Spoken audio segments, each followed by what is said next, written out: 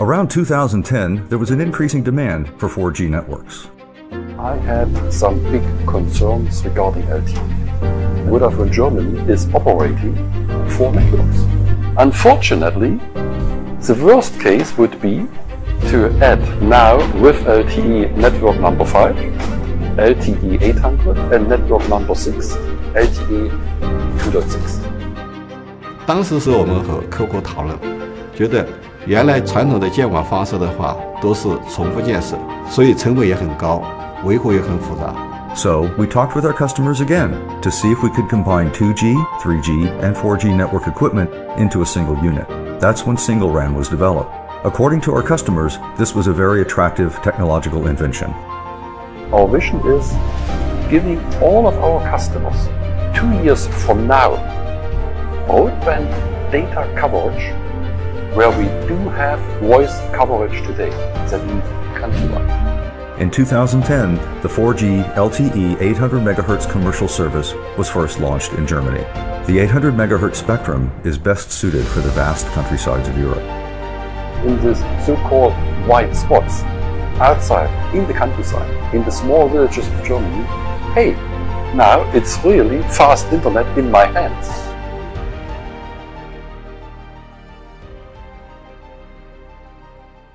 We place it on coast Great Altai Lake area, and we ready to start our section.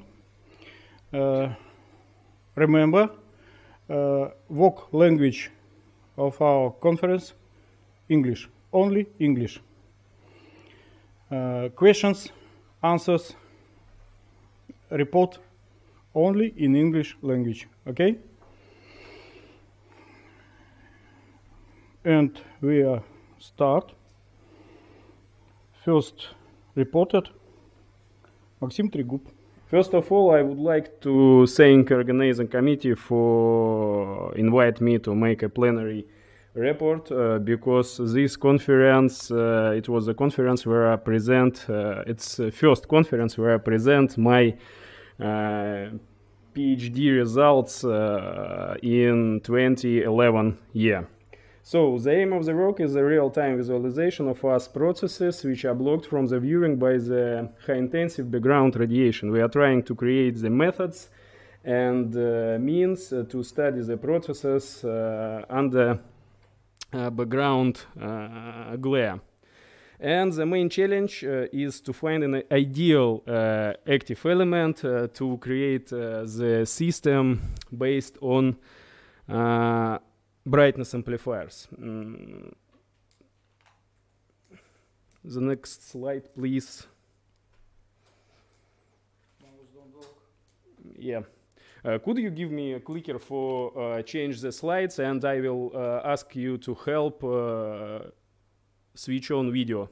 Give me a clicker, please. So the first active optical system is a laser projection microscope. The results are presented on the slide because I have a bit little time that was planned. I will skip history, and now I will tell about doesn't work. Next slide, please. There are presented some results of the use laser monitor for study the process under background radiation. It's arc, and on the first picture you can see my my laser, my point on the screen. So just on the first picture you can see the glare, and this glare doesn't allow to observe the process on the electrodes. On the other picture you can see the results of visualization in the laser monitor, and here you can see the changes on the surface of electrode. Next slide, please. Here is the result of the visualization of processes of interaction of laser radiation with matter. to create the new materials, and Professor Kremovsky named the device laser monitor, and after that, after communication on the other conference, we decided to create the high-speed laser monitor based on our own experience. Next slide, please. There is some result of other group of the use of laser monitor, which based on copper vapor brightness amplifier. Next slide, please.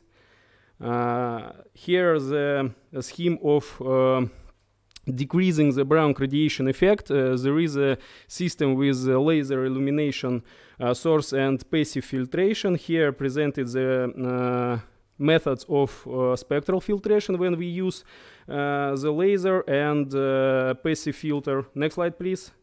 There presented the temporal filtration when we use laser with short pulse duration and camera with short exposure to increase the signal noise ratio. Next slide, please. Here they presented, this slide demonstrated why laser monitor is very effective to decreasing the background radiation. It's because their features, first of all, it's short time duration of image formation, about 20 to 40 nanosecond, and it's a high amplification of the media. Next slide, please. Here presented the typical construction of the active element which we used to build the system. Two type of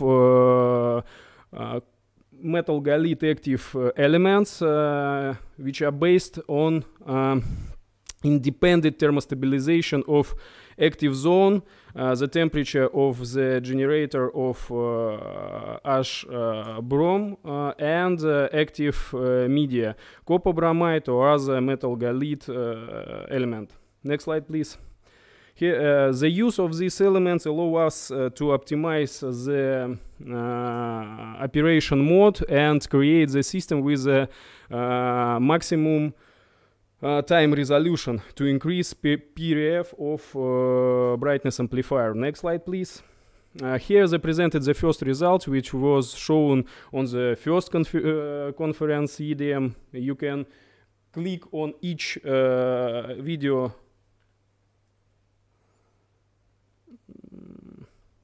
Okay. Yeah, here is illumination, laser illumination methods based on the copper bromide vapor laser. Next slide, please. And the next part of the work was we decided to study the process of laser interaction with a target. Here is a scheme of the experiments, the photo of laboratory model. The work was made with our colleague from Yekaterinburg. Next slide, please. And click on each video, please. And here you can see the result of visualization of laser interaction with the matter. The glare are very intensive. It doesn't allow to study the process in the laser flame in the time when the laser interacted with click on each video file, please. Here, yeah. Next. It's illuminated, the result of visualization with illumination of the process, and you can see nanopowder which created by the laser interaction. But we can't see what is going on in the flame. Next slide, please.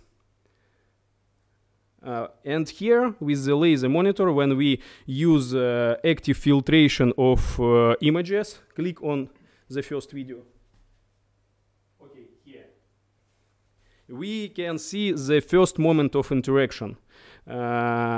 Second video. And at the first video you can see the first moment of interaction without any glare effect. And on the second video you can see the result of visualization by the illumination and passive filtration. And you can see other particles which are reflected the images, the light. Next slide, please. Here you can see the frame from the video file, and on the first pictures, it's the result. It's after power laser pulses. You see the intensive glare at the first moment, but with the laser monitor we can see what's going on in this flame. It allows to study the processes and optimize the methods of nanopowder production. Next slide, please. Yeah, it's the last results which was obtained in this year. Click on two video, this one and the next one. And this process in the flame, which we see on the first pictures, but on the flame we can't see any glare and see only the hot particles, which are the result of interaction and evaporation of the target. Next slide, please. Next slide. This is a result of visualization of diamond synthesis by the CVD methods. I will not discuss this point. Next slide, please. And the last scheme which was created is a bistatic laser monitor when we combine two methods of laser illumination by the independent source and active filtration by the brightness amplifier. And here is the result of the visualization of metal grid in the monostatic laser monitor upper picture and the bistatic laser monitor. I want to say that the optical scheme doesn't change. We just switch off the independent illumination source, and as a result the field of view are increasing. And here is the result of the study of time shifting between illumination pulses and amplification pulses. It's very important to find the optimal shift because, as you can see, the changes in some nanoseconds, 10 nanoseconds, leads to decreasing of contrast and the brightness of the images. Next slide, please. And here is some advantages of features of laser monitor, which bistatic laser monitor profits from the use of independent source. First of all, we can increase the quality of the images of the objects with how to say, with the difficult, complicated shape. Here's the result of imaging of two conductors, nickel aluminum. First picture is a monostatic laser monitor, and we can see that the one of the conductor is too dark to study. But when we use the bistatic laser monitor, the contrast is increased, and we can study the process. Next slide, please. So, switch on first three video. Yeah, here's the result of imaging of discharge of the direct current arc in the bistatic laser monitor, and the down video, please. Yeah, and the result of the imaging of self-propagating high temperature synthesis. Sorry, it doesn't allow to to see it. So click on the this one. And this is of process of self-propagating high temperature synthesis of two conductors, nickel plus aluminum. On the picture you can see that the oven glare is too intensive. Even with the laser illumination and passive filtration, we can't decrease fully decrease the glare and study the process during the combustion. But with the laser monitor, bistatic laser monitor, we obtain the result which allow to study these processes in glare. So next slide, please. And the bistatic laser monitor allows to increase the maximum distance of object visualization. In the monostatic laser monitor, it's about 3 meters. In the bistatic laser monitor, we obtain the images located up to 10 meters. Next slide, please. Some calculation. Next. I have a little time. Here is the result of using the other active media for formation of images, and on the first three pictures you can see the result of visualization with the use of manganese chloride brightness amplifier. Two images obtained in visible spectral range. The last image is a sphere spectral range with the sphere camera based on Indi arsenide gallium, and each frame formed by the 20 nanoseconds. It's too important for studying the fast processes, and extremely important for obtaining images in sphere spectral range. Next slide, please. Okay, some results, some conclusions. We during this time we got enough experience to build a system for high-speed images of processes blocked by intensive background radiation, increase the spectral range of our laser monitors, and obtain some fundamental results by the imaging. So, final slide. Yeah, thank you for your attention. Thank you. Our project with of Russian Science Foundation, and thank you organizing committee of this conference. It was a great pleasure to get this time. I would like to answer all questions.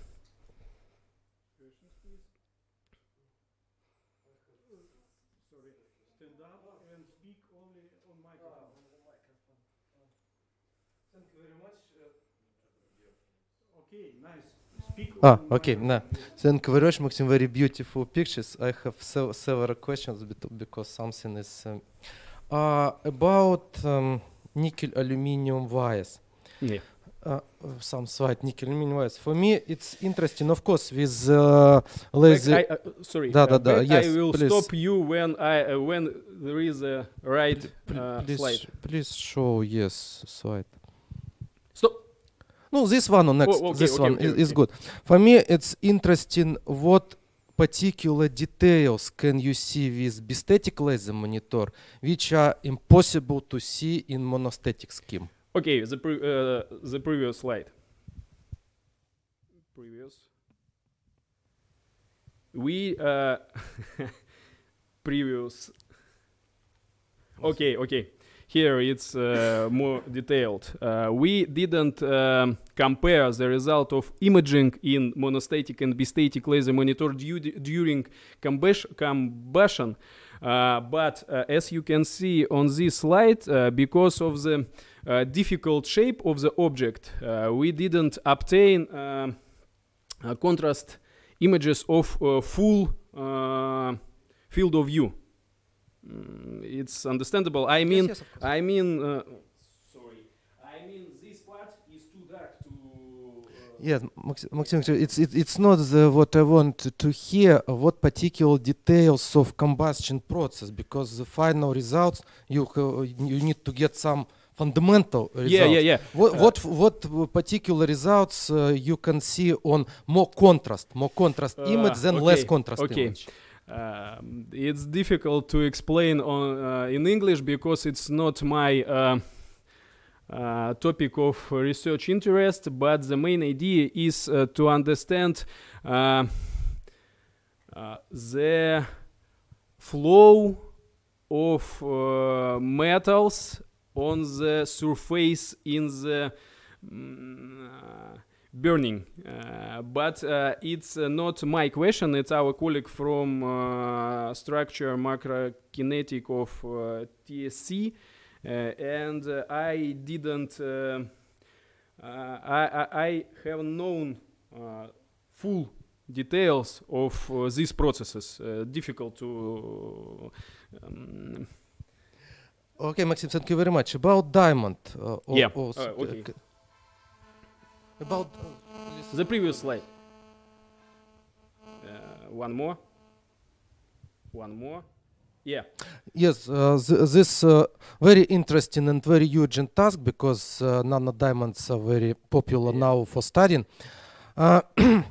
For me, I saw these pictures in your paper, Yeah. and please explain what you can see with laser monitor in general on that pictures. Two pictures, yes? I pictures cannot just- understand what two- is possible to see there.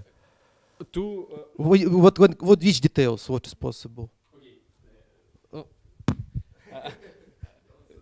some problems. The main idea is to find the defect of the synthesis. This is defects. This is which we see without laser illumination. This is what we see without. Yeah. No, this is not very good because we see speckle picture which doesn't allow to see the defect. But when we use a laser monitor, we can see this defect with switch off of the plasma and with switch on of the plasma. Plasma doesn't block the picture, and we can see this defect of the synthesis. It's very important to it's very important to understand when the defect is created and stop the process of synthesis. Not to use the time and the energy and to decrease the price of synthesis. It's very important to find it too early. Because this one, it is the end of the process of synthesis. And this defect make this structure is not usable in the future. Well, something like this. And the laser monitor versus laser illumination method allows to get image without any speckle picture. It's very important because diamond difficult to get images just in the camera by the laser illumination. Other method doesn't allow to see this one. Nature experiments and as far as I understand, it's now it's just demonstration. Yeah. It's not. It's just demonstration, and the next step we were trying to create the methods, integrated these methods in the synthesis camera to use it in production, so to say. Because it's very important, I repeat, very important to stop the process of synthesis when this defect is created. Okay, thank you. One more question. About 100 kilohertz, you said about maximal time resolution. Yeah. Which slide maybe just discussion. How do you think in laser monitor, what component of laser monitor leads to the real limiting of resolution? Of right now? Right now it's just brightness amplifier, in my opinion. Because right now we can buy, if we have enough money, buy one camera or with high frame repetition frequency, or two camera with a bit lower repetition frequency, and get the images with a high time resolution. I will try to explain. This experiment was made with brightness amplifier with PRF 25 kilohertz, and we obtained images in each frame.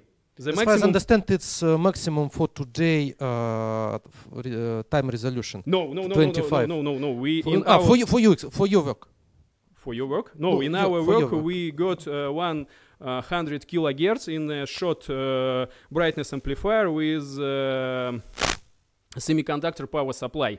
But we did get it after our work with our colleague from Yekaterinburg, and the next step is use this brightness amplifier on their laboratory, because this time resolution doesn't allow to study in needed detail the process of big particles formation in laser evaporation. But in our laboratory we get it. The strict limited its camera, because on 100 kilohertz it's too short area. But with the use two camera we will get the needed result.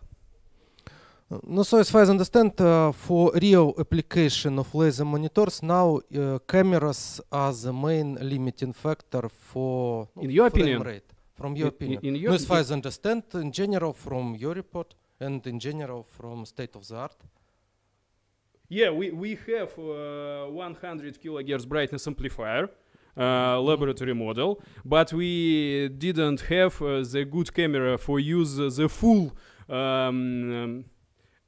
full abilities of this brightness amplifier, because the area, I will repeat, because the area of the imaging is too short to study this process.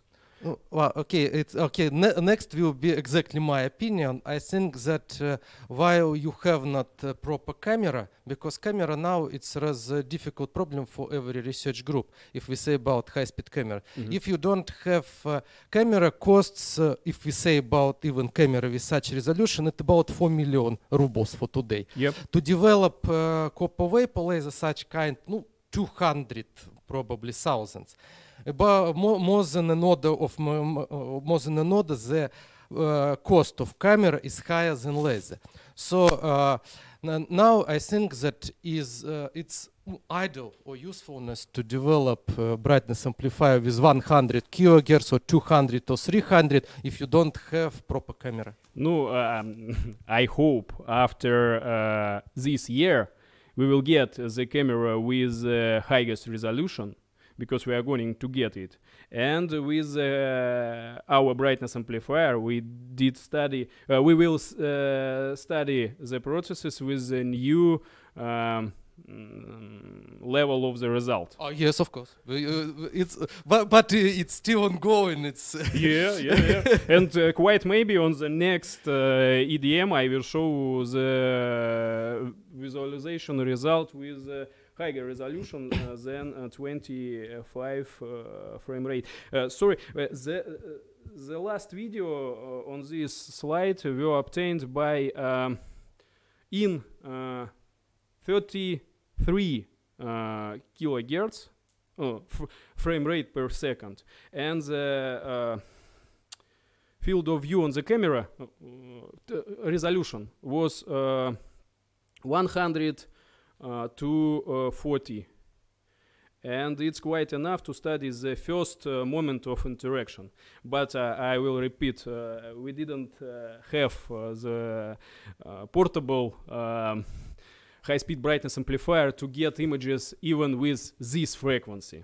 Okay, Maxim, and just like comment, when laser interact with the matter, so it's like some kind of I think combustion maybe process, ablation process. What are the typical time parameters of this interaction of this ignition process, of detonation, so-called process?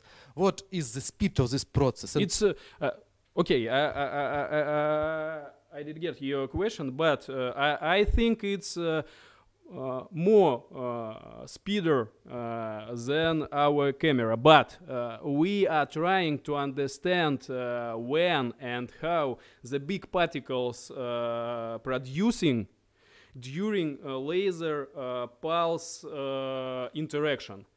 Laser pulse, I mean in this work, laser pulse duration is about 1 millisecond.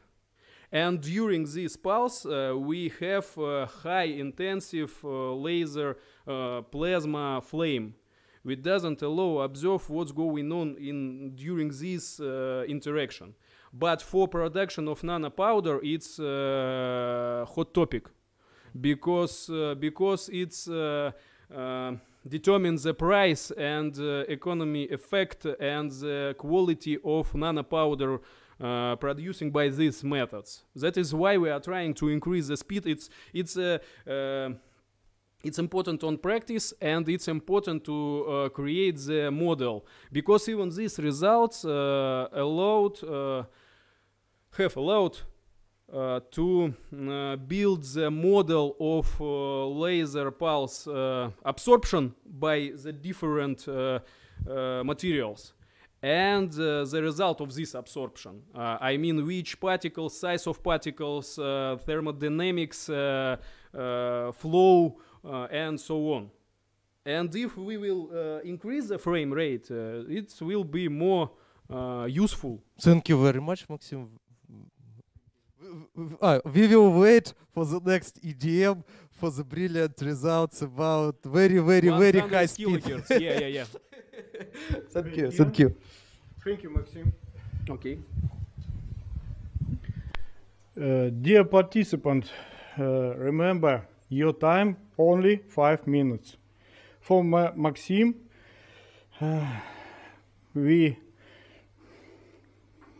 It's a brilliance. it's a thesis of doctors of science. In the future, not nowadays.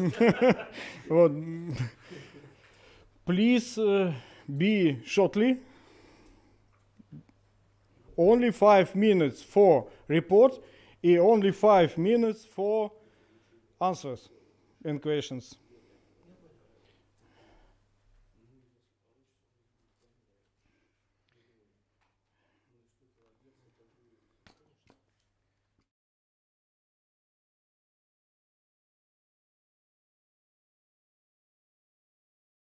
Monitors. But we continue. Next report by Abay Moldabekov. Laser monitor with independent illumination from capacitive-discharge-pumped CuBr-Laser laser for metal nanopowder combustion study. Please, 5 minutes. Okay, thanks. I sent my greeting participants and guests. At the conference, I will present a report on the topic laser monitor with independent illumination from capacitive-discharge-pumped CuBr-Laser laser for metal nanopowders combustion study. Please, next slide. What?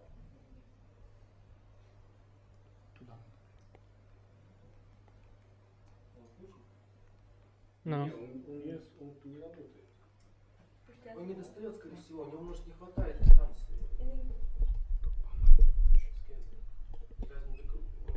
Thanks. Oh, it's me? No. Okay, thanks. High energy materials are materials that are designed to generate energy that can be used by various purposes, such as providing engine thrust, scattering parts of a special object, generated light and sound effect, carrier airbags, squibs, local heating of electronic components. In this regard, the combustion of energetic materials is a way of research in which it is important to understand what happens of the substance directly during combustion. Due to the fact that during the combustion of nanopowders under the influence of a laser beam illumination occurs, a lot of information useful for the research is lots such as morphological changes, combustion waveform, and other properties of the materials. It becomes urgent to develop through the flame imaging devices and methods for research of ready-made solutions. Please, next slide. Due our literature review on the subject, we found that image obtained using a laser microscope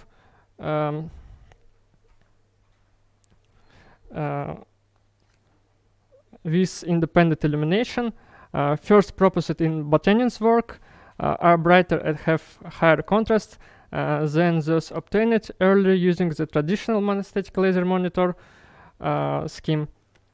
Next slide, please.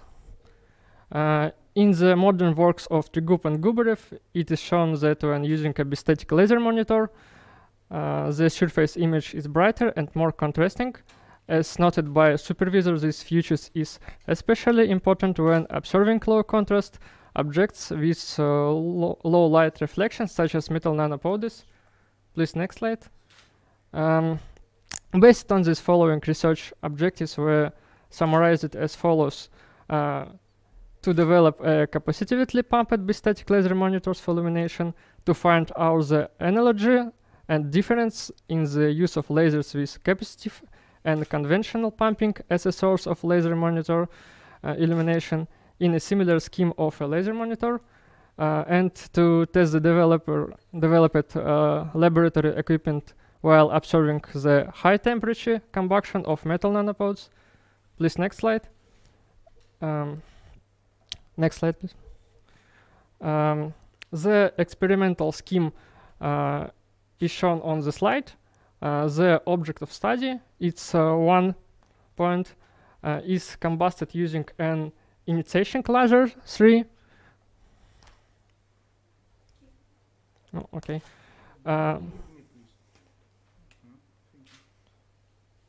The image is formed by brightness amplifier. Illumination is carried out using a blacklight laser, 16 and 7 amplifier. The socket is synchronized. Data on the brightness values from both lasers are sent to an oscilloscope 25, and the image is sent to high-speed camera 22. Please, next slide. In the case of a bistatic laser monitor, one of the methods for obtaining a contrast image is to change the duration of the delay between the phases of the teratron activation between the channels of the lightning laser and the imaging laser.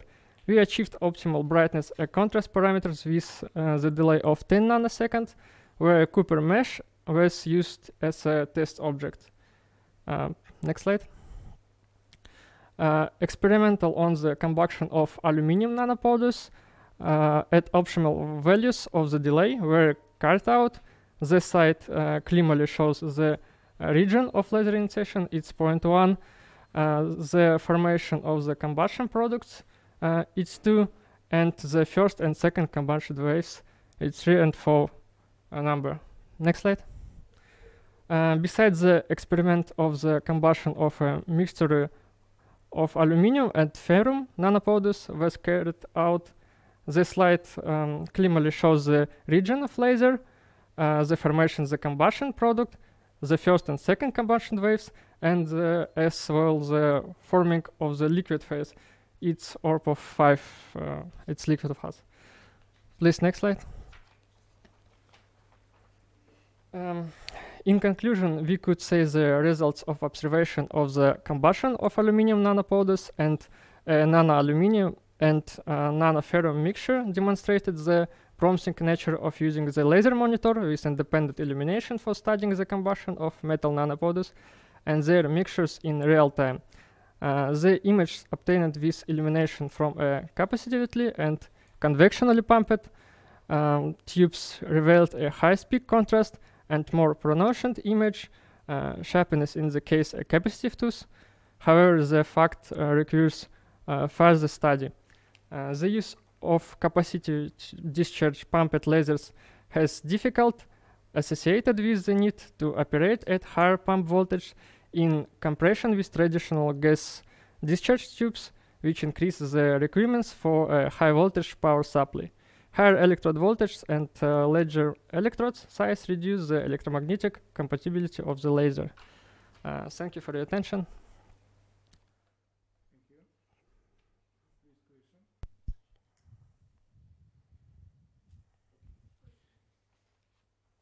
Maxim, Trigub, thank you. Very interesting report. I would like to ask you about the object of observing. Which energy and of ignition laser needed to initiate the process of burning? Because on your picture it was a short part of your object where the laser was ignited these processes. Which energy needed to start this process? Our laser ignitions have 2 watt power, but for burning our needs about 130 milliwatt. During which time? Because firstly you are heated your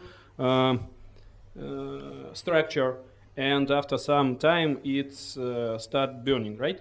Yes. Which time need? I mean energy, because 2 watts it's power, but power by the time. No.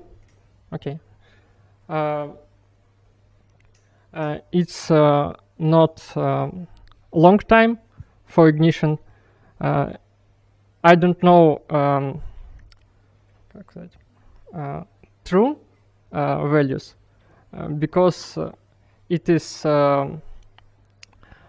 it doesn't matter time of ignitions. Okay. Okay. And Really, it matters. Please. No, it's this experiment. I just I want just a little bit add information. Really, it's matter, and it's a question of future study. In our experiments was enough 0.3 second for ignition, and then the igniting laser switched off. So 0.3 was enough for ignition. And if it's possible, the second question, we have a few time. Could you explain why you decided to use capacitive discharge tube to illuminate? There are any profits or just you have it? Capacitive discharge tubes. It's the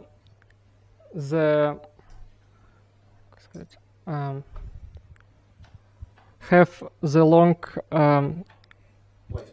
lifetime. No, it's a long work period, maybe. Lifetime. No, okay, yes. And no other point, just lifetime. I mean, in imaging, any profit in imaging of your object or some other profit? Capacitive pumped not worth, but to say for such as for sure which is better, we need more experiments. Okay, thank you. Thank you. Mm-hmm. Next reporter is Nikolay Karasev for this increase of radiation pulse duration of CuBr-Laser in the train mode. So I'm an engineer of Institute Atmospheric Optics Tomsk, and now I'm ready to introduce my report called Increase of Radiation Pulse Duration of Copper-Bromide Laser in the Train Mode.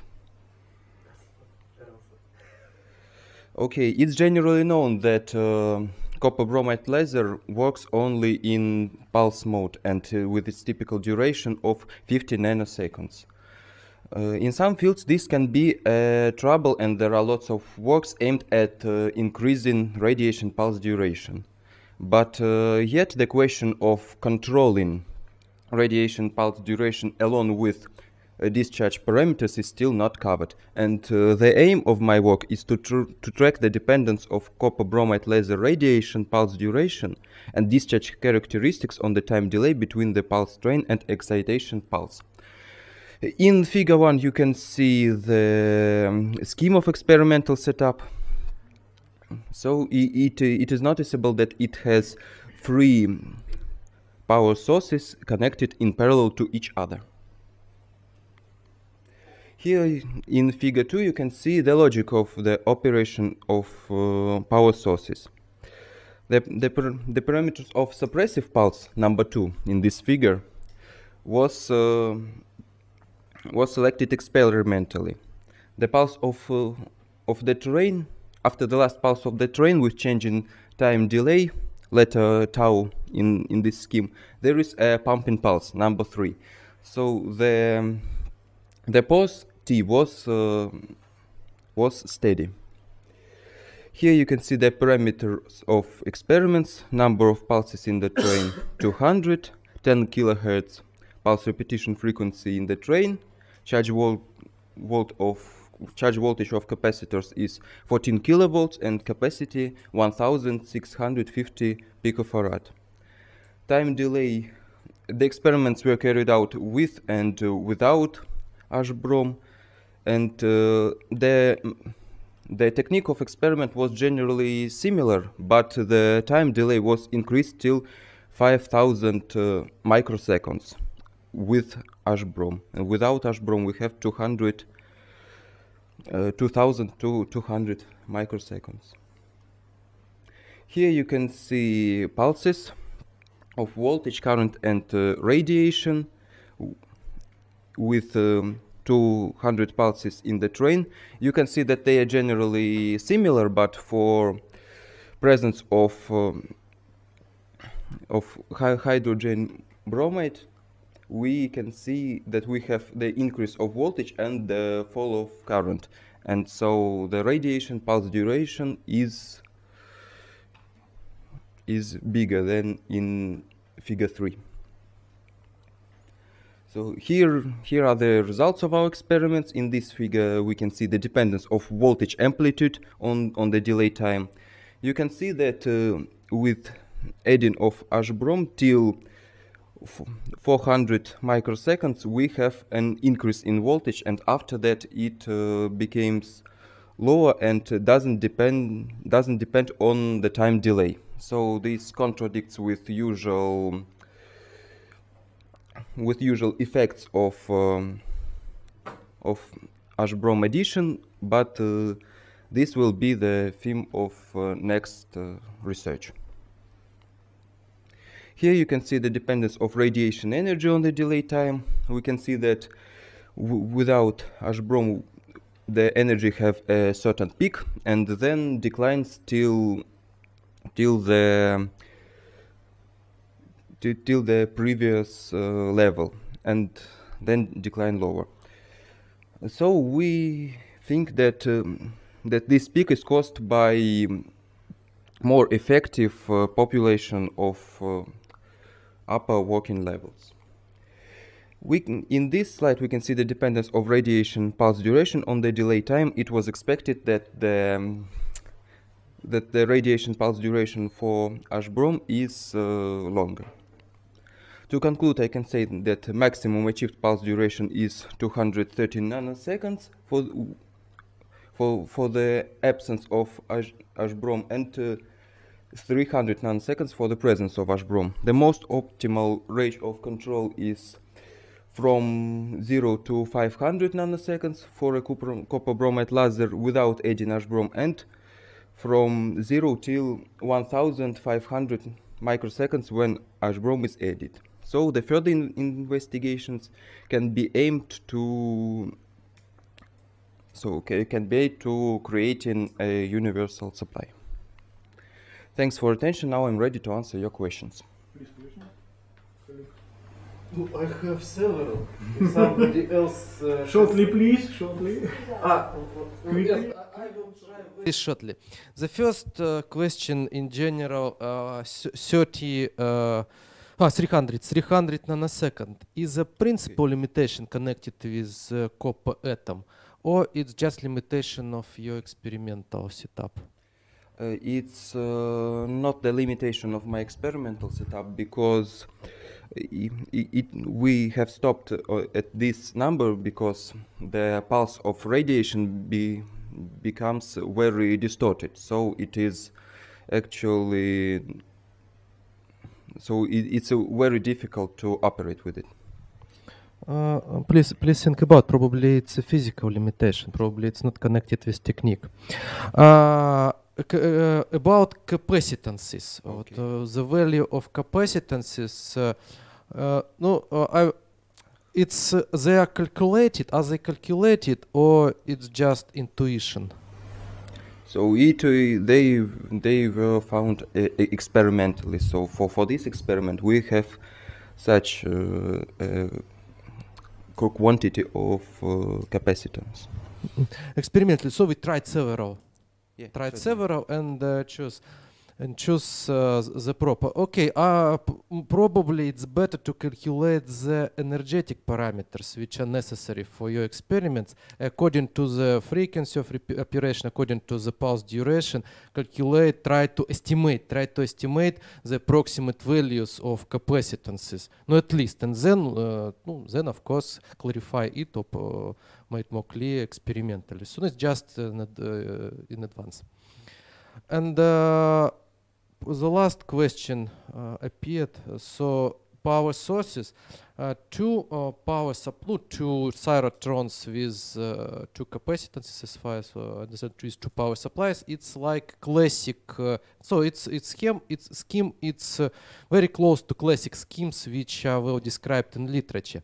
So why you did not try the scheme with one power source from one power supply with complicated excitation pulse? For me, it's more interesting topic. Yeah, actually, it's more interesting, but this scheme is usually simpler, and besides, we can track the pulses on two sources, so this will be more convenient for observing the results. No, as convenience, yes, it's true. Okay, thank you very much. Thank you.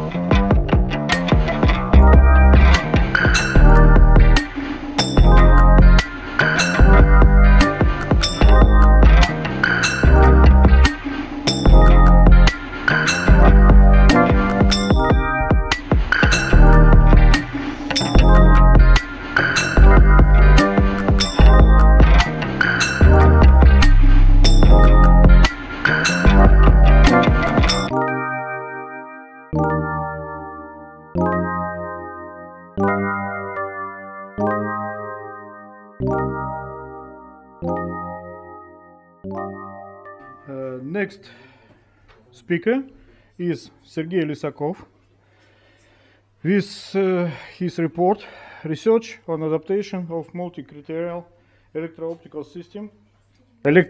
System under object in the form of belt roadway of coal mine for fire control. Please. Hello, colleagues.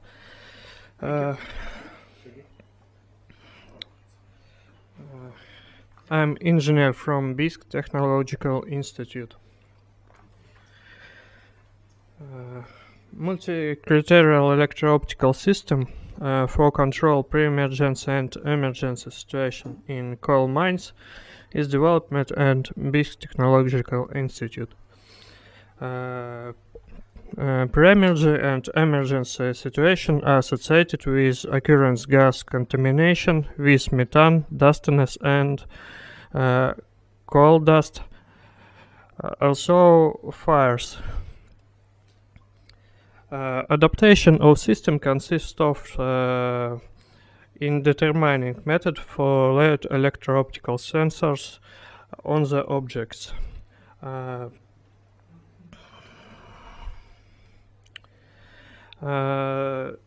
Sensors of methane, coal dust, carbon monoxide, carbon dioxide, and flame sensors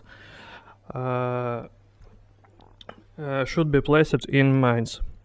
Analysis of concentration fields for methane, coal dust, carbon monoxide, carbon dioxide is carried out.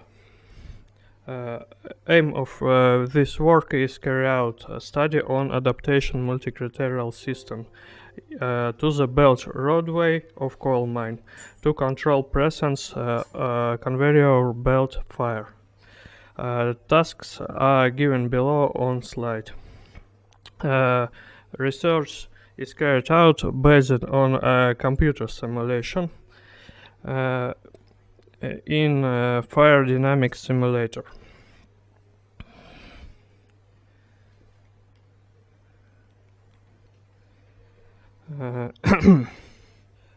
Main approach base and additional points for placement sensor are determined. Placement taking into account velocity and direction of airflow on propagation combustion products, minimization of detection time of combustion. Mine is working is controlled by several sensors over long section by choosing distance between sensors for earliest detection of maximum permissible concentration of combustion products.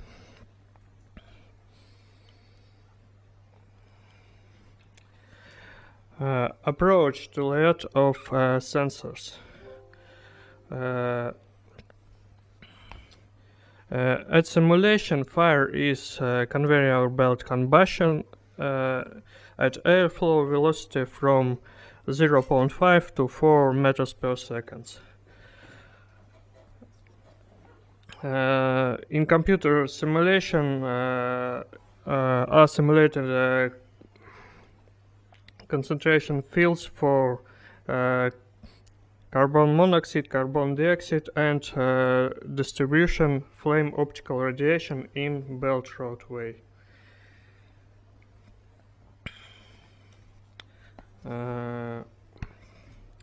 Signals from sensors, gas sensors, are analyzed by excess gas concentration. Also, we obtain carbon dioxide to carbon monoxide ratio and threshold values of this ratio. Flame sensors locations are selected by comparing values of irradiance detected by sensors from fires. Initial data for simulation. Computer simulation was carried out using fire dynamics simulator. This is specific program for simulation of fires. Models used in FDS presented on slide. Next slide, also initial data, combustion reaction, thermal radiation power, and parameters of conveyor belt. This is boundary conditions, used 3 zones, burning zones, and 2 zones in linear part of conveyor. Results of simulation is presented on slide. Combustion products propagate in opposite direction and in direction of airflow.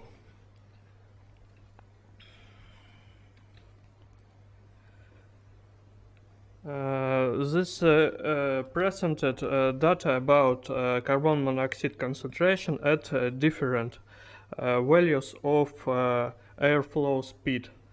This area of concentration must be taken in account at placement of sensors. Results about irradiance.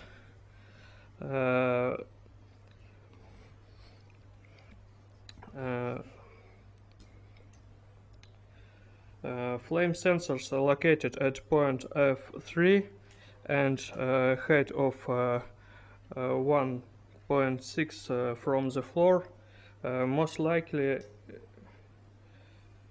close to ignition point.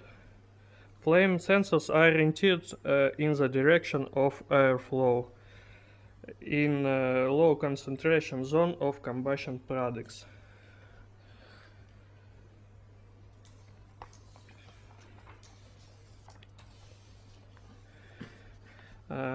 At slide are shown results for layout of carbon monoxide and carbon dioxide sensors in a linear part of conveyor. Conclusions. As a result, we obtain data about layout different sensor gas sensors for multi-criterial systems and flame sensors.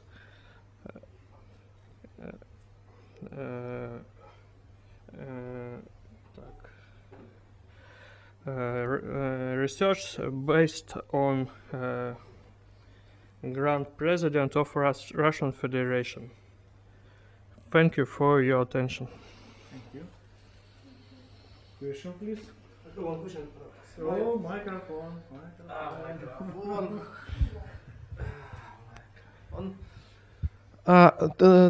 Ninth slide, please. No, where's the velocities of combustion? This one. For details of experiments, so this is propagation in the tube? Experiment, or not? No, yes. Coal mine is longitudinal tube. It's modeling result. It's modeling results and light tube. And what is the diameter taken into account? 3 meters. 3 meters diameter of the tube. And length, if we look here, there's 36. It's meters. Length 3 zones. First zones 27 meters. At direction airflow 300 meters, and in direction opposite airflow is 100 meters. Okay, thank you. Any questions?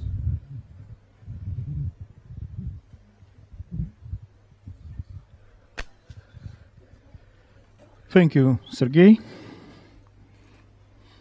Thank you. Experimental study of multi-criterial electro-optical system operation in control of pre-emergency and emergency situation in the form of methane, contamination, dustiness, and fire. Good day. Sorry for my English. Huh? Mike.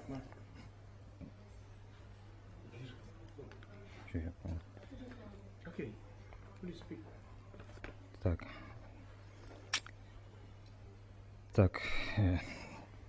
I need to help this paper because my English такой. My work is continuous of previous work and study relate to the development of multi-criterial electro-optical system for control pre-emergency and emergency situation in coal mines. Experimental study. In this slide you can see the purpose and the task of study. Two different experimental setup and methodology, and the necessary to carry out check the applicability of proposed approach to the placement of MCOS sensors. In this slide you can see experimental setup. The design of experimental setup was developed based on the most probable scenarios for occurrence of methane contamination and dustiness with coal dust. The first scenario is associated with the lagging of ventilation pipes. The second scenario for the is associated with the long shutdown of the booster fan. zone with high concentration of methane and dust is formed as the active phase. Dustiness occurs when combined mines call a stopped irradiation system. The experimental setup is a pipe of 4 meter long and diameter of 0.5 meter with closed and open end.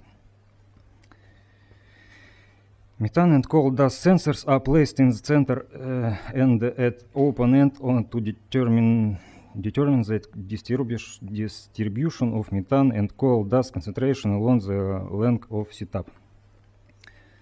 In this slide you can see study methodology and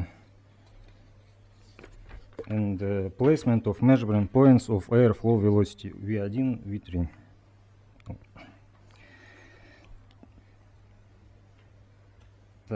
In this slide study results. Study was carried out for the scenario of methane contamination and dustiness in blind drift with a lack of ventilation pipes. The airflow velocity at points first V3 with the ventilation pipe lagging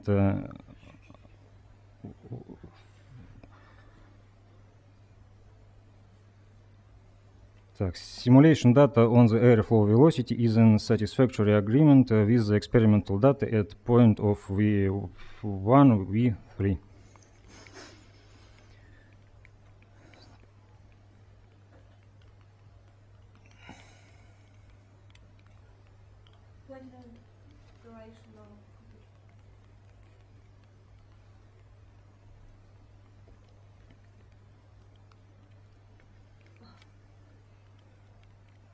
Six slide, please.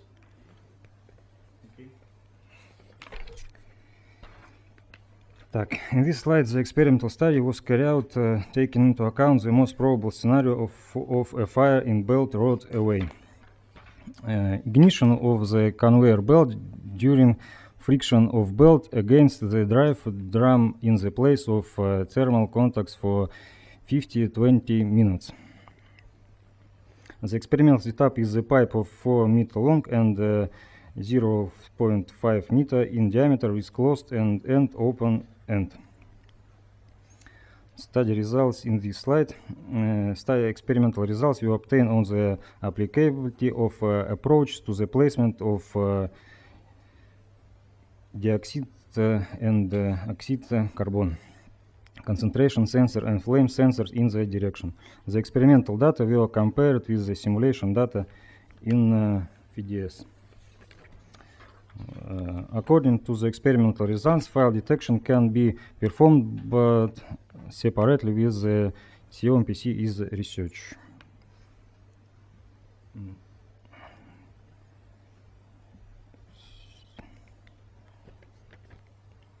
Thank you for your attention. Thank you. Please, questions?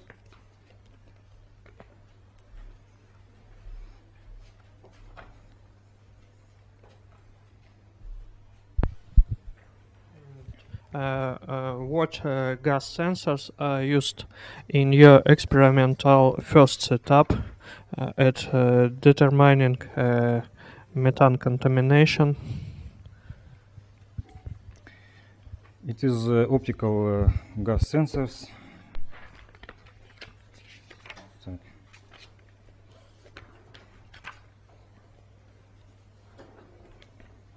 Sensors name MIPEX 21. Any questions?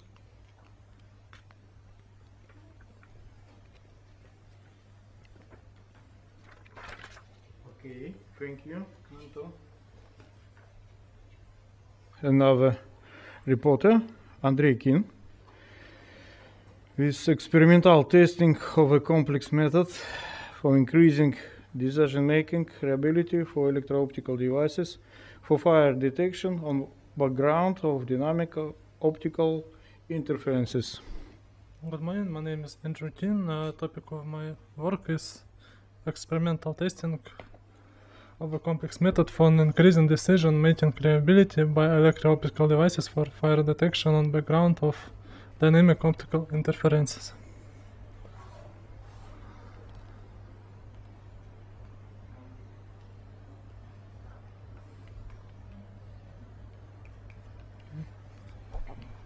The aim of work is experimentally testing of a complex method for increasing the decision-making reliability by electro-optical devices for fire detection on background of dynamic optical interferences.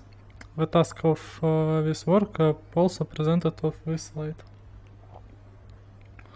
At the first stage, experimental stand for the adequacy testing of complex method was assembled. The experimental stand contains optical bench on which using tripod the electro-optical devices under study is fixed. The radiation source also is fixed using another tripod. Electro-optical devices installed on the same optical axis with radiation source. The analog to digital converter unit receives the converted signals from electro-optical devices, current voltage converters. Digital data is fed to the personal computer and processed. At the second stage, calibration for electro-optical devices was performed. Calibration of these devices aimed to obtaining calibration coefficient for each of device channels. It is allowed taking into account the spectral current sensitivity of the photodiodes and the spectral ranges of detection. The calibration procedure includes the following steps presented on this slide. The calibration results are shown in table 2.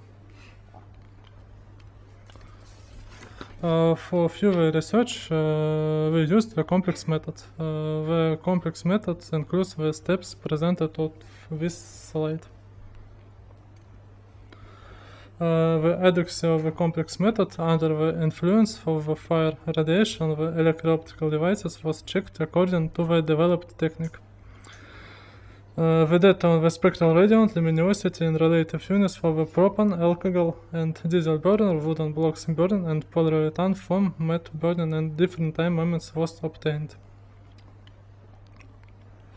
The temperature of fires was calculated according to the measured spectral luminosity. The table 3 shows that at different time points and characteristic of the spectral irradiance and the derived values vary slightly.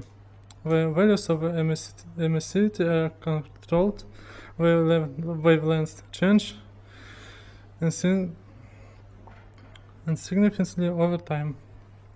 View the comparison of the data on the temperature and spectral emissivity with the literary data was carried out for the time point. In addition, the relative error of the temperature calculated is estimated.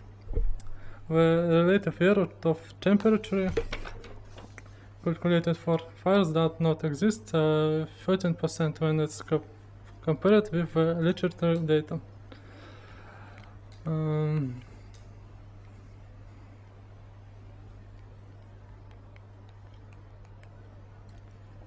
The adequacy of complex method under influence of optical interference radiation on the electro-optical devices is carried out according to the developed method. Spectral radiant luminosity was measured in relative units when turning off of power supply. Temperature of lamp at different times was calculated, and when the lamp power source is switched on and off. The calculated maximum temperature of lamp is 2499 Kelvin, and it's close to the maximum temperature of 2455 Kelvin previously obtained experimentally by the wavelength scanning method. The rules for the decision making by electro-optical device about the presence of fire or dynamic optical interference determined. The complex method allows determining temperature and spectral emissivity with satisfactory accuracy. Complex method allows determining dependence of temperature and spectral emissivity from time. Reliable decision making about the presence of fire or dynamic optical interference is carried out under the established rule based on the values of the informative parameters. The conclusion which can be drawn from my presentation, a complex method allows uniquely identifying the presence of fire and dynamics optical interferences. Thank you for attention. Thank you.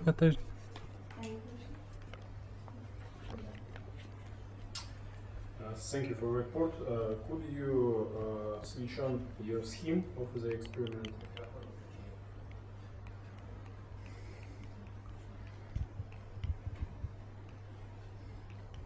please. Okay, yeah. You choose photodiode on each wavelength and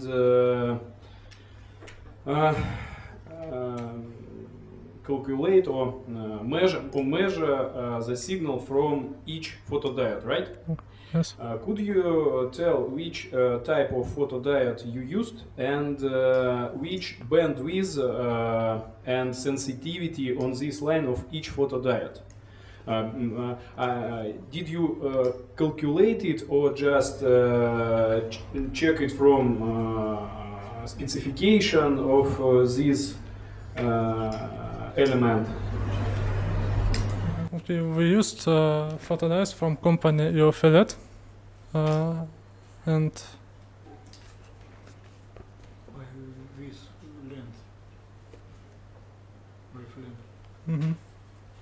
Bandwidth and sensitivity on this line. You write only central line, right? Right.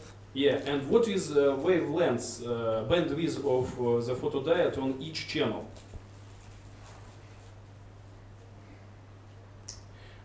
Because if you see, for example, the first photodiode 1.9 micrometers, right? And the second photodiode 2.1 micrometer. If your bandwidth 0.2 micrometers, your photodiode both sends the signal from your test object.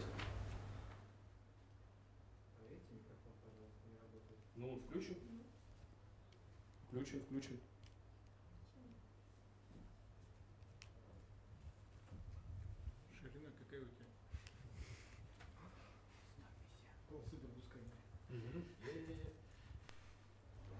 It's very important to include the information about sensitivity and bandwidth of your photodiode. This photodiode have filters. Yes, it should be 150 nanometers. Which? 150 nanometers. 150 nanometers. Yeah, then it's quite important to write this information because then you measure signal not only one wavelength in spectral range, yes. And your line is too close to each other. It's just a recommendation because I read your paper and see it. I think it's very important to include it. Thank you. Thank you. Any questions, please, colleagues? Okay, thank you, Andrei. Influence of parameters pre-treatments of lithium niobate surface with plasma and ultraviolet radiation on a proton exchanging in benzoic acid melts. Thank you. Hello, dear friends. Yeah, okay. Just let me check a clicker. Oh, it works, yeah. Hello, dear friends. My name is Roman Ponomarev. I am from Perm State University. My field of study is integrated optics, photonics. And I'm very pleased to see all of you face to face, not in a screen. Thanks for organizing committee for that. Did you attend it last year? No. Okay. My report is devoted to the formation of waveguides in a lithium niobate. We use proton exchange method for making a waveguide. The ions of hydrogen are going into the crystal lattice, and the area with increasing index of refraction became a waveguide. Okay, this process have two steps: a proton exchange, and the next is annealing for stabilization of optical properties of waveguide. The first step, after the first step, we have this profile of index of refraction. It's like step, and after the annealing, the step became lower, and this is a good stable waveguide.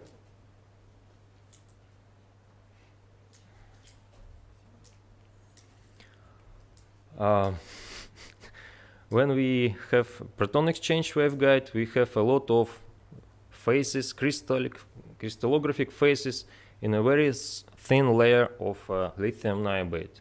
Actually, we have a zoo of phases in X cut and Z cut. And that phases have a different deformation of a lattice.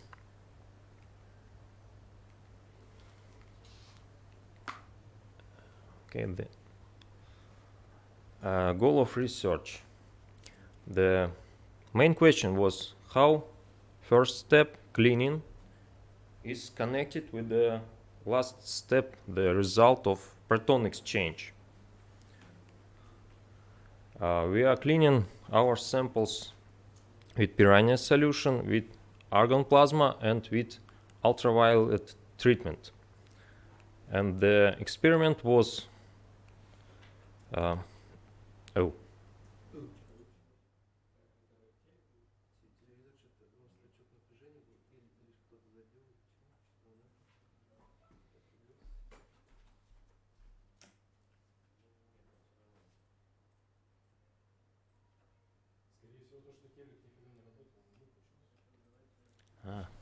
yeah, thank you. Thank you, Maxim. And the experiment was prepare samples, make a cleaning in a plasma and UV treatment, make a proton exchange, and make a measurement of optical properties. What about results? For Z plus cutoff crystal, we have no influence of plasma and UV treatment. The index of refraction change is the same, and proton exchange layer is the same. For X cut and minus Z cut, we have weak influence. This is not very interesting results, but it was necessary to show it. But the next step, we have found a lot of interesting structure on a surface of our sample using a dark field optical microscopy. We have found elevated, very thin elevated strips on all surface of a sample, and it can be danger for your waveguides. It can increase your losses, optical losses, and it can be a lot of points of refraction. Yeah. Using an optical profilometer, we have found that these strips have thickness about 15 nanometers, and the other strips are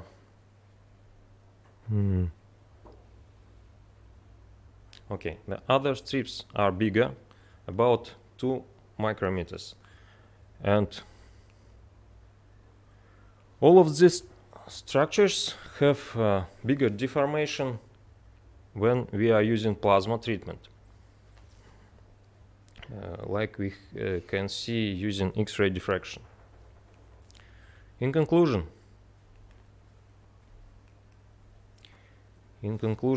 when you have a mass production of optical waveguides in a lithium niobate, you need to be careful using plasma treatment. And for ultraviolet, we have no influence for our waveguides. Thank you for attention. Your questions. Thank you. Thank you. Any questions from our participant from Spain?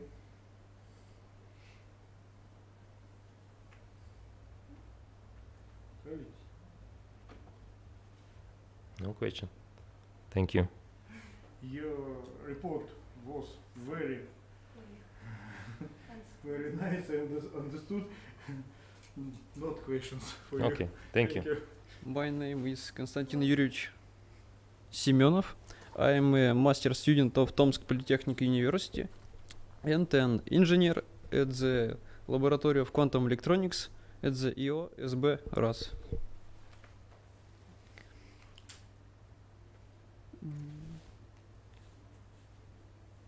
Что-то чуть-чуть не работает. Окей, small? Да, ё-моё. He speaks in English only. Ё-моё. Not in English. A small introduction. The metal vapor laser, it is the gas discharge tube, like a figure 1, with an active substance inside.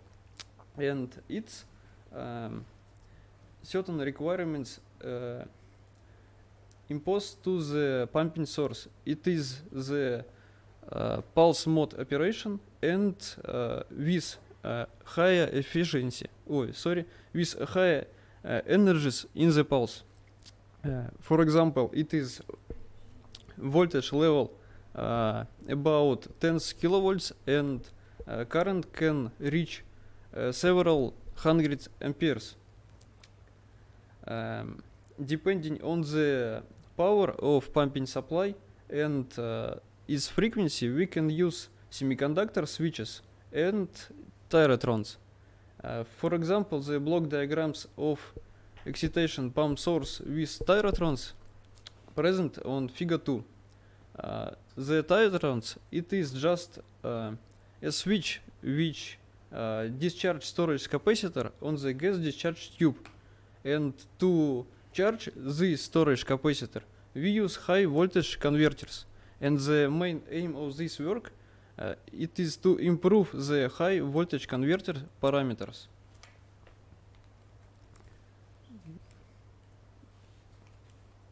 Some trouble. Okay.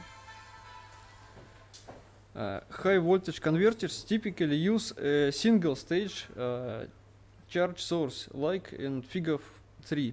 Such sources have a number of disadvantages, and we implemented it when development the multi-stage capacitor charge sources. It is a source you can see on figure 4. This circuit is a full bridge resonant inverter which charges storage capacitor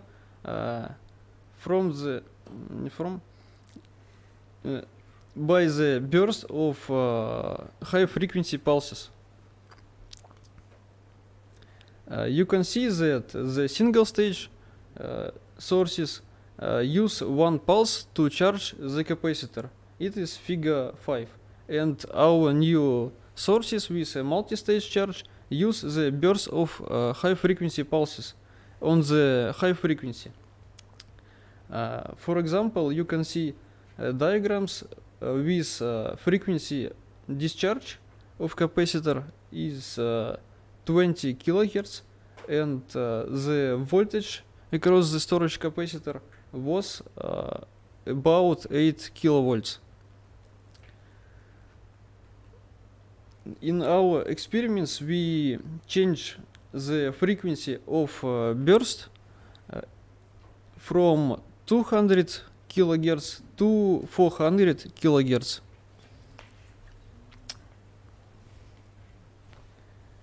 And we can also change the number of charging pulses. For example, in left figure you can see 3 period of working inverter. It is 6 pulses or 3 period. In right figure you can see 5 period, and it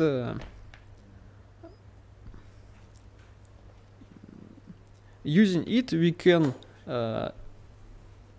choose optimal optimal operating model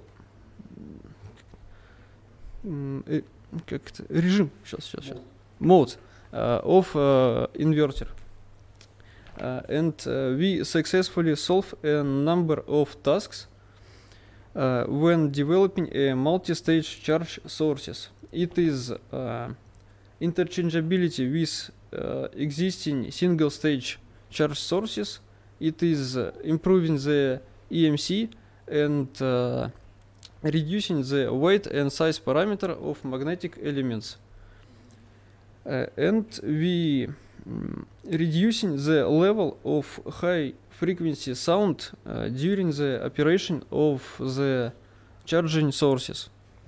The direction of further work, the inverter design optimization and increase in efficiency. Thank you for your attention. Thank you. Please, your question.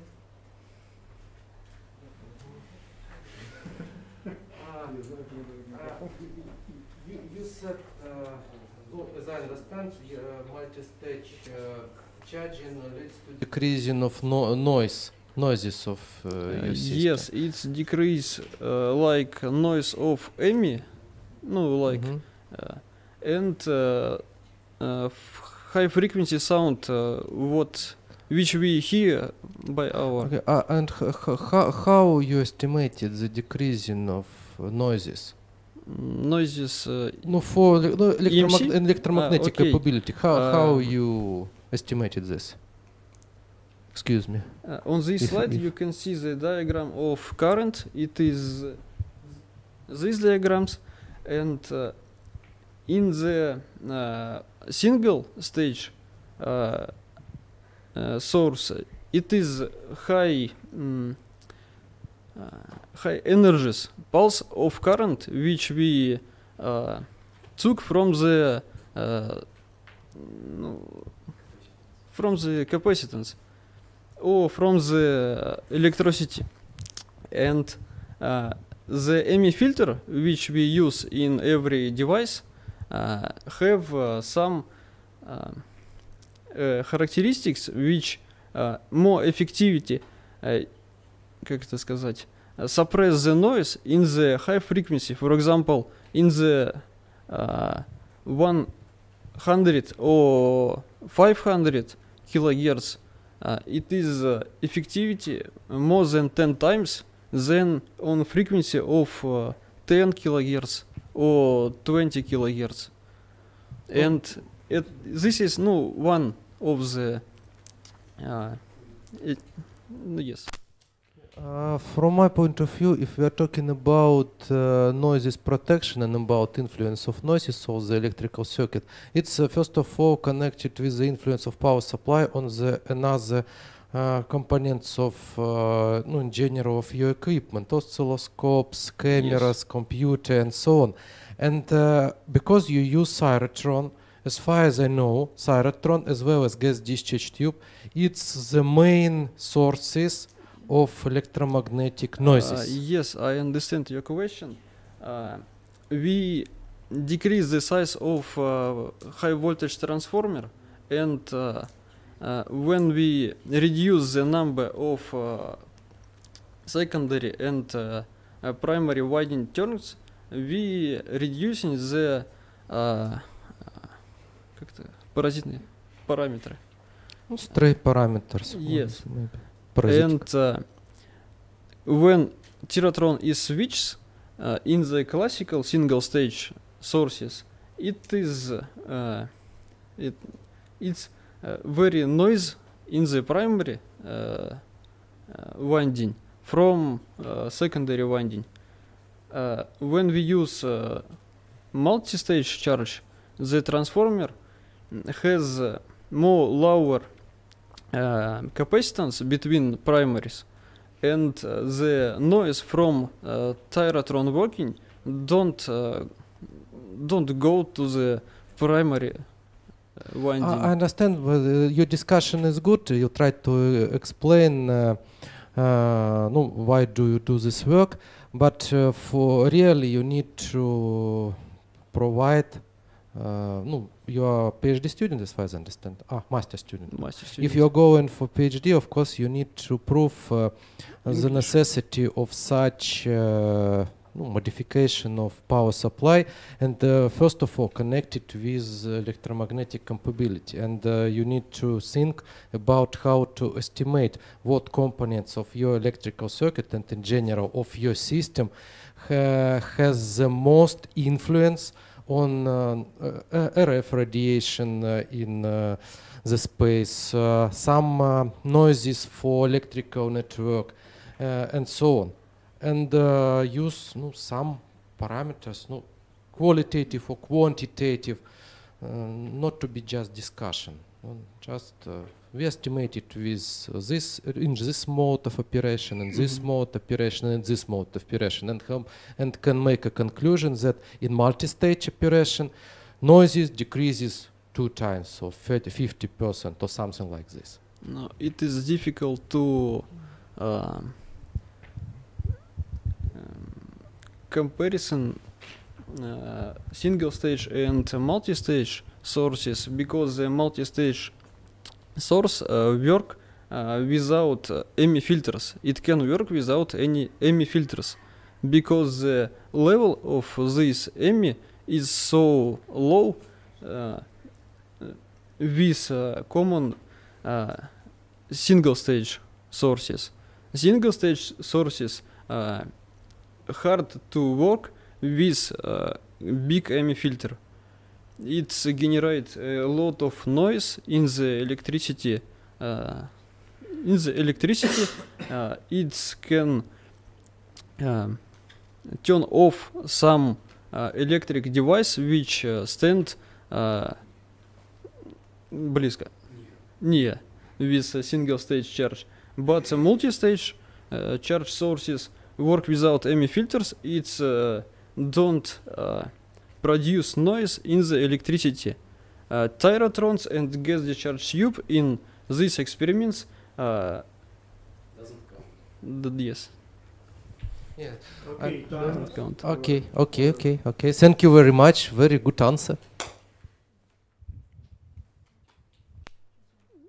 Last participant, Pavel Golubkov, with his report, Synthesis of oxide materials for electrochromic panels by spray pyrolysis.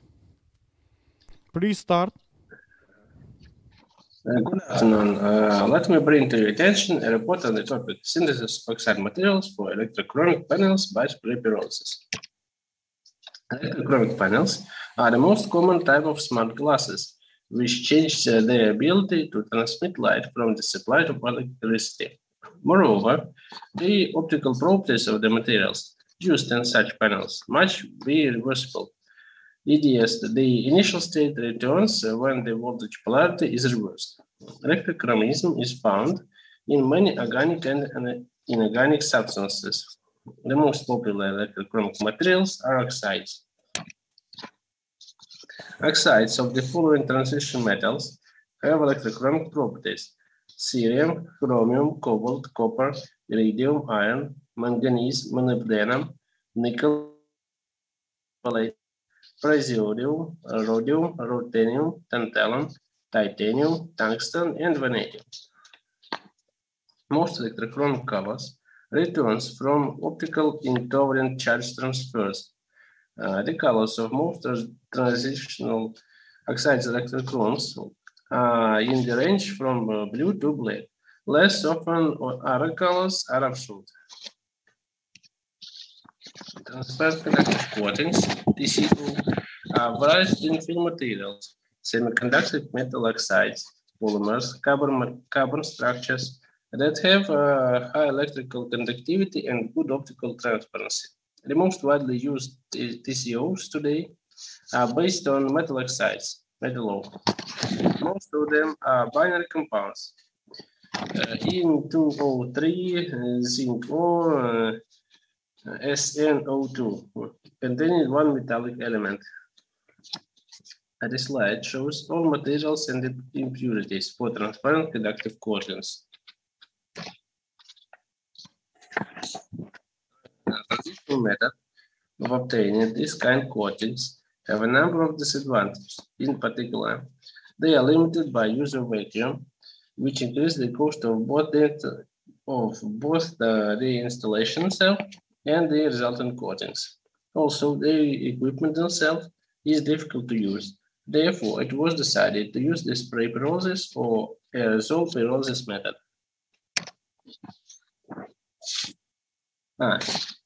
As a result of their work, An installation was developed for obtaining thin film coatings by the method of aerosol pyrolysis. The structural diagram is shown on the slide.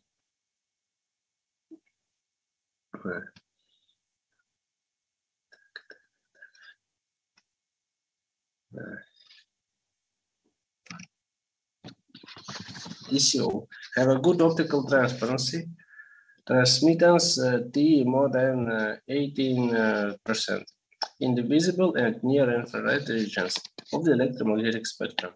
Therefore, the TCO transmission window is in the range lambda from 400 nanometers to 1,500 nanometers. This is explained by the fact that in the region of long waves, lambda more than 1,500 nanometers, light is reflected as a result of the appearance of a plasma edge when the light frequency omega coincides with the frequency of collective oscillations of charged carriers in a material.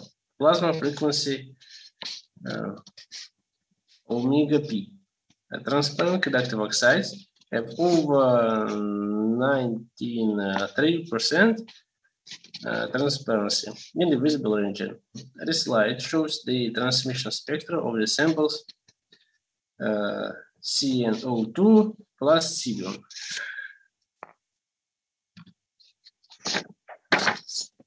Surface resistance gradually decreases with an increase in the volume of the solution, the crystal concentration, and the impurity concentration. The antimony replaces tin atoms in the lattice. As a result, antimony atoms act as donors and create an excess amount of free electrons. A slight increase in RS values above a certain doping concentration means that this is due to the fact that excess antimony atoms do not occupy the correct positions in the lattice. This leads to structural breakdown and an increase in surface resistance. Analysis of the current voltage characteristics, CVC, allows us to conclude that the films are isotropic. EDS in all directions have the same physical properties. This is confirmed by the linear nature of the dependencies before the transition to saturation. In addition, the IV characteristic branches for each direction of all studied samples are located close to each other, taking into account permissible error. The position of an electrochromic film is performed on a substrate with a pre-applied conductive layer. The quarter synthesis temperature is from 300 to 450 degrees of Celsius, since this range is most acceptable for obtaining a high quality coatings, which is confirmed by the results of their studies. The VO3 parameters of these synthesized films are characterized by a high staining efficiency, 102 and 8 square centimeters per second, and fast response time, which is 7.6 seconds and 4.2 seconds for staining and discoloration, respectively, shown in the slide, where OD is the optical density, CM charge density. Master post on slide presentation. Thank you for your attention. Probably you said in the presentation, maybe I did not quote, in what range the transparency can be controlled by electrical current?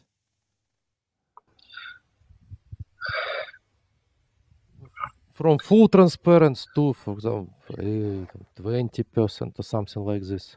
Is it possible? Oh, please explain. Сейчас, прошу. English.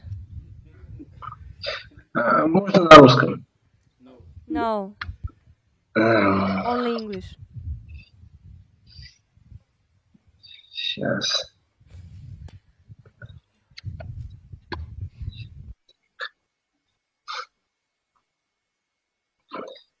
Минуточку.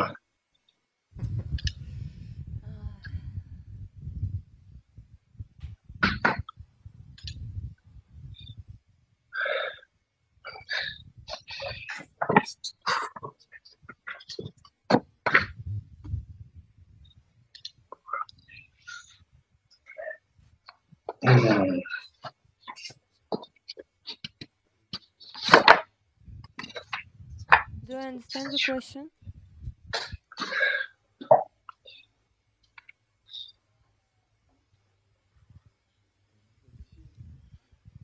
Да понимаю я все. Только я не автор. English, please.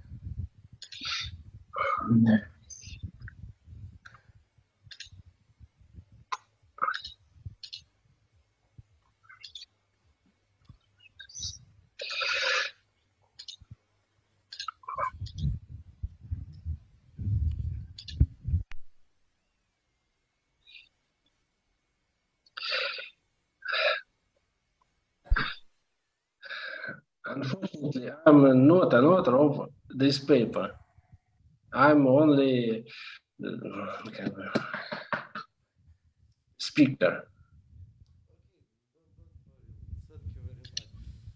Okay, so thank you very much. I probably will ask the author of the paper, so thank you for the presentation. That's all.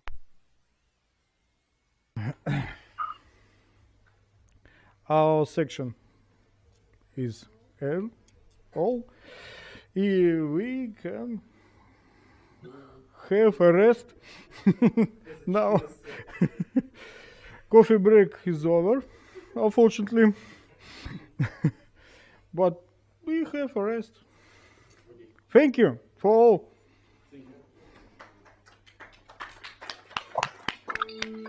There are over 800 telecom service providers across the whole of Europe.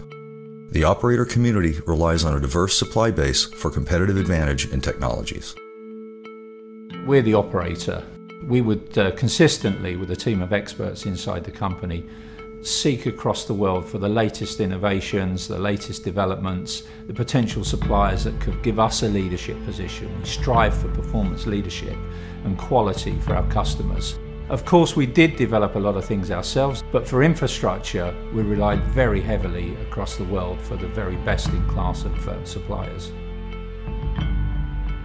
2006年，华为跟沃达丰一起在西班牙马德里成立了全球第一个联合创新中心。华为车的负责人当时就是我。2007年年初的时候，我们当时一起在讨论华为和沃达丰之间的联合创新计划。当会议快结束的时候，沃达丰客户突然提出了一个命题，这是一个跨时代的创新，双方应该努力地往这个方向去努力，最终促成了Single LAN解决方案的落地。Single LAN把多柱式的建网模式彻底打通了，极大地降低了运营商的建网成本。当Single LAN解决方案正式落地后，10年里面，它成为了欧洲运营商建网的事实标准。As of today, Huawei has established 36 joint innovation centers around the world, with more than 20 customers and partners. We work together to incubate new products and solutions and to explore new business models. Innovation is never a single-handed effort. Innovation begins when ideas connect.